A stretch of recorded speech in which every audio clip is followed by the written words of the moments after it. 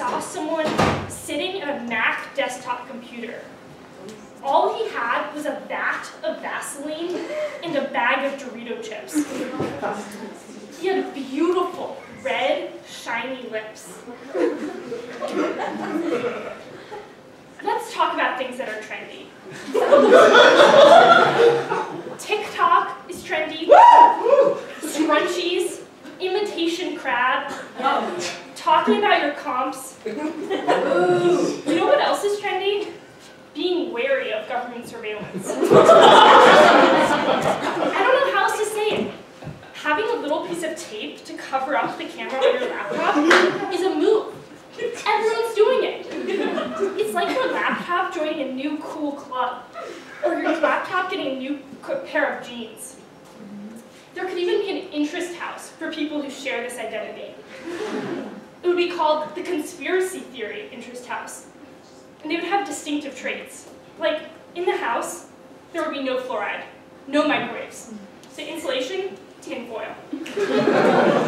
There could also be an interest house where everyone spoke Greek and ate tzatziki. I've heard some people in this house are dying for Greek life. There could also be an ancient Rome interest house with a triclinium and maybe even an indoor bath. People would speak Latin and wear togas, wash themselves with olive oil, invade the Greek house. Or maybe the conspiracy theory house would invade them. They would barge at the door saying, "The Colosseum is fake! We've got to let this be known!" Let's talk about winter.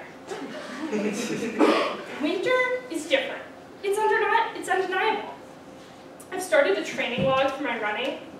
The first day, I ran 3 miles. The next day, I was sick. The next day, it was too cold.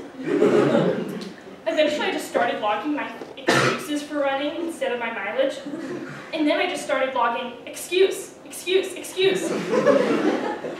Even sitting on a bench becomes weird in the winter. If someone walks by and sees a snow-covered bench with a butt mark in it, they'll think, why did they sit there? What happened to them? What was wrong with them? The benches are purely decorative, like artwork or boobies.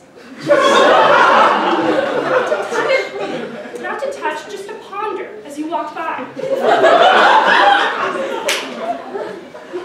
Over winter break, I was driving home through a neighborhood and I saw some red and white flashing lights in my rearview mirror.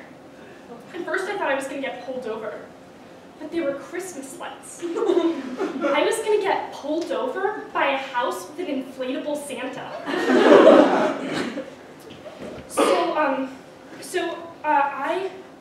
I decided to do synchrony this term, with the goal of learning how to be sexy. I thought this would be really practical for real-life situations. I would be at a party flirting with some guy, and the conversation would flow. And then I would just start synchrony crawling. I would start kind of walking away. I would start synchrony crawling. I've also been going to the gym to get toned. Some dudes at the gym wear weighted vests while they work out, you know, for added challenge. I think they should skip the vest and just wear a suit of armor. Wearing chainmail is super heavy, and the metallic mesh screams style. Also, wearing armor at Carlton could just be another form of night swag.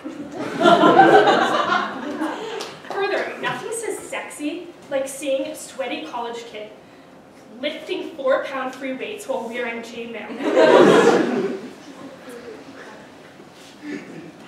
In fact, I don't even need to do synchrony to learn sexiness. I'll just start wearing armor. Who needs synchrony when you have chainmail? I started working on a group presentation this past week. I created a Google slide and shared it with my team members. I wrote the presentation title. And then it came time to write our names beneath the presentation. This is where I got stuck. If you put your name first, it looks selfish.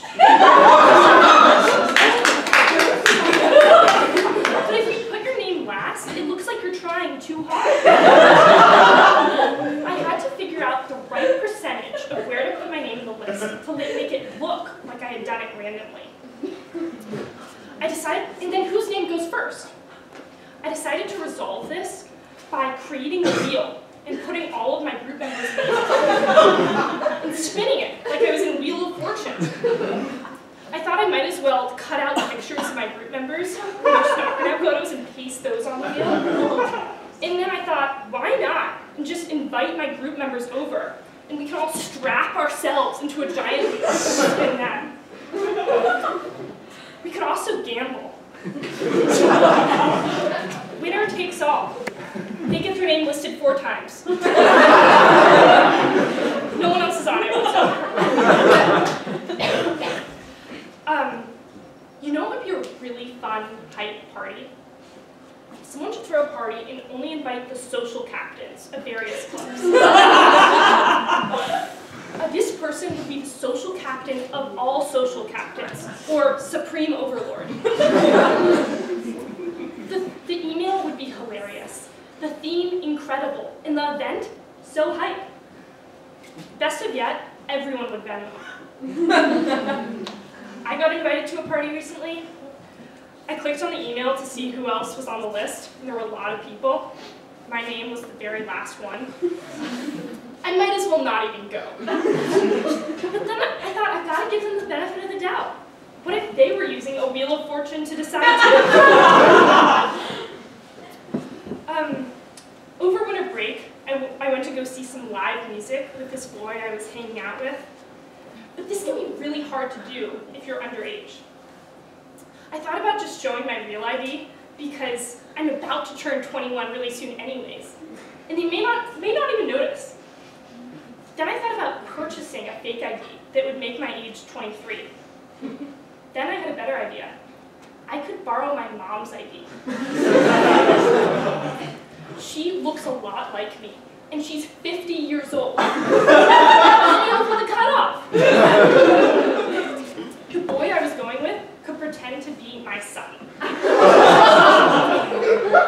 talked to my mom about this idea, and she was game. She helped me put some flour in my hair and eyebrows to make them look gray. I put on some of her clothes. But even after I was wearing her trousers and blouse, I still had really youthful mannerisms. She said to me, in order for this to be believable, you need to look like you have real responsibilities. Like I've had 3 kids. She's like, yeah. You've got to look like you felt the weight of the world a little bit. You've got to feel the weight pressing down on your shoulders. So I said, I got it. I think I got it. And I showed up to the date wearing chainmail. Thank you. That's our show.